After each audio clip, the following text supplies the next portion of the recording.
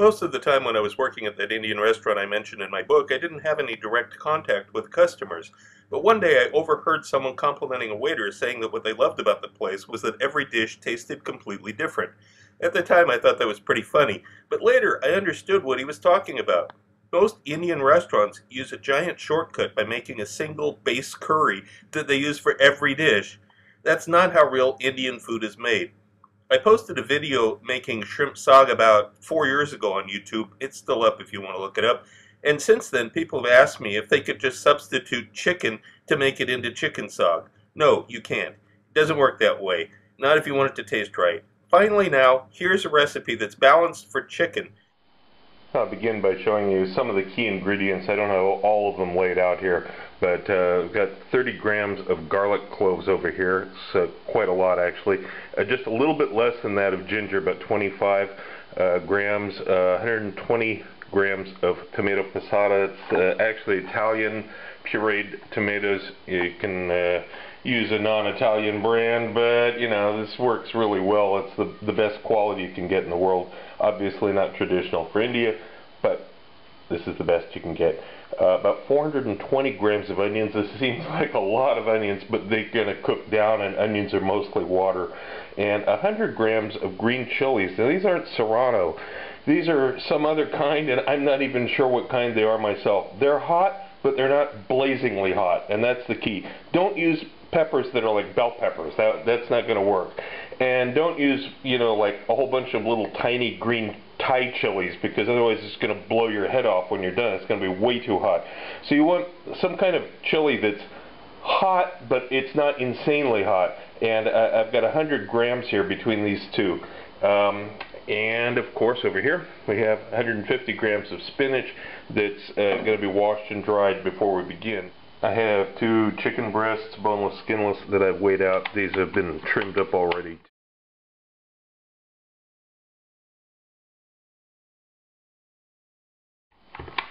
It's easy. Okay, now I'm going to cut these up into cubes. Get the chicken cubed up. Now, this is the South India spice blend from volume 3 of the cookbook series. This is really the best thing. This is what you want to use for this. You don't have volume 3 yet, which at this point, as the video is new, I'm sure that you don't. Then you can use that substitute that's mentioned in the annotations at the start. But this is really what you want to use for this recipe to make this right. Now that we've got that coated, we're going to add the butter to it. Okay, and now this is going to get put in a tray and put under the broiler. Now here's the chicken ready to go under the broiler.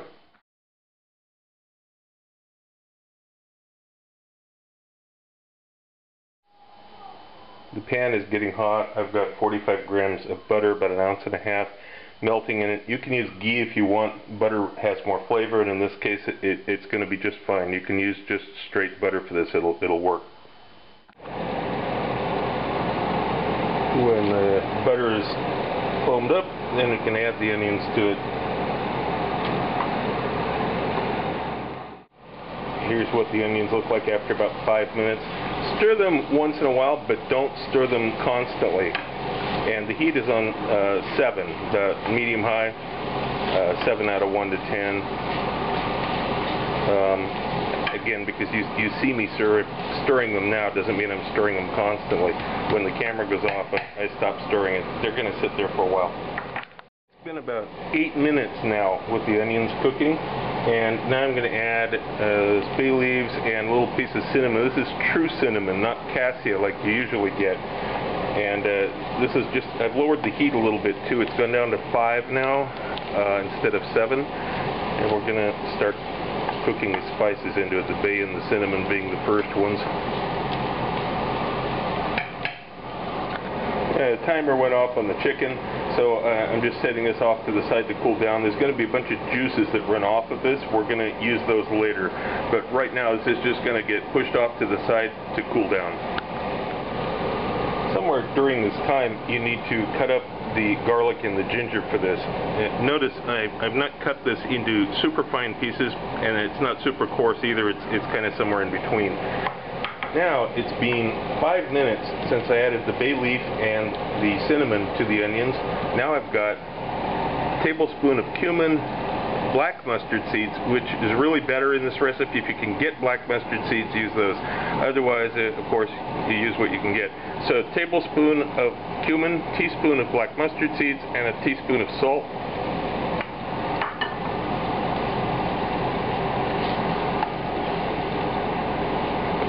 And we continue cooking this. The heat's still on 5 out of 1 to 10.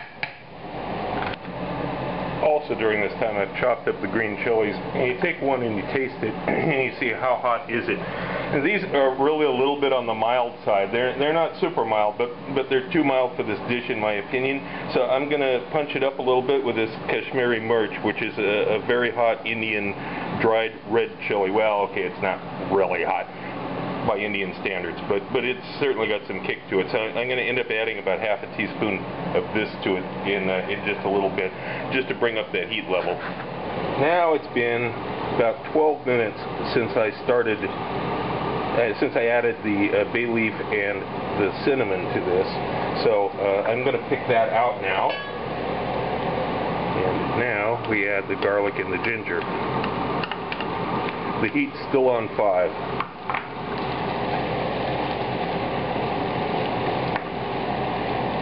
And I'll let this cook for a little while. Okay, it's been 5 more minutes. Now we're ready to add chilies.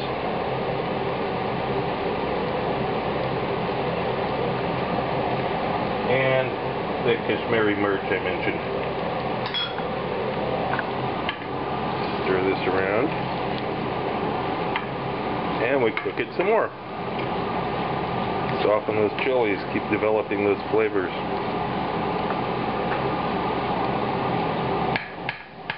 few more minutes.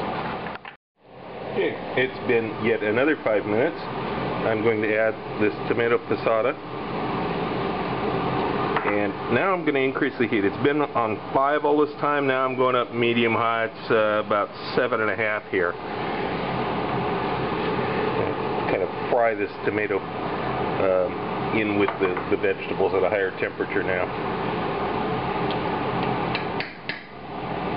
Oh, while this is going on, we drain the juices off of the chicken. We're going to use these in with the curry in just a minute here. So now I have chicken that's relatively dry that went under the broiler, and I've got the juices from it that are going to be added in just a minute here. Okay, it's been about 5 minutes, and you can smell the tomatoes just now starting to caramelize. That's what you're looking for. You don't want to burn them, of course, but you can smell that developed caramelized odor. Now I'm going to add the juices from the chicken. They'll slow it down a little bit. And we're going to cook it for just another couple of minutes here. Getting down to the home stretch finally. Okay, it's been 2 more minutes. Now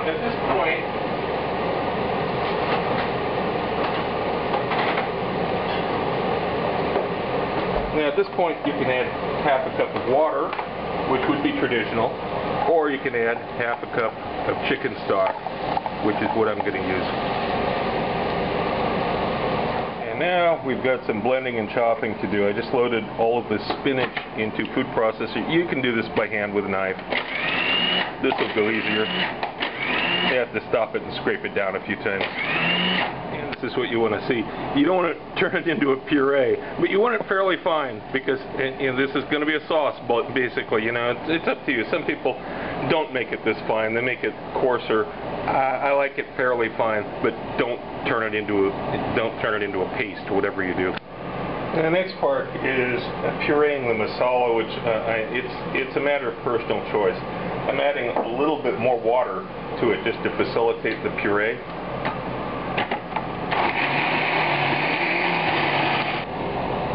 Now, after it's pureed, you return it back to the same pan, wipe the pan out a little bit, of course, And here's the turmeric and the dark brown sugar mentioned in the ingredients list at the start. This is when they get added, finally.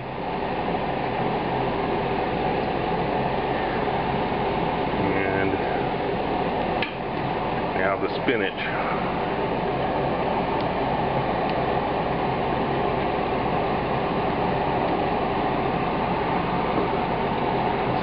We're going to add the yogurt in just a minute here.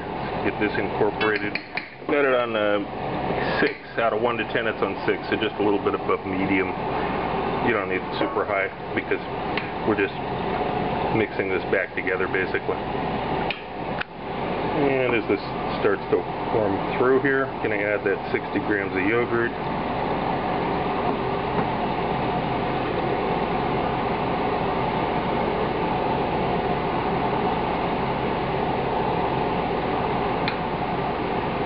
And finally the chicken back in.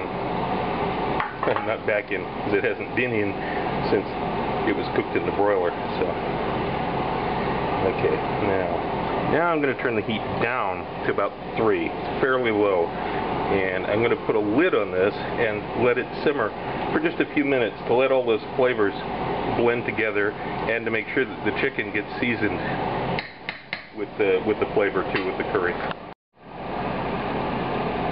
And we simmer like this for about 15 minutes. 15 minutes before it's going to be done.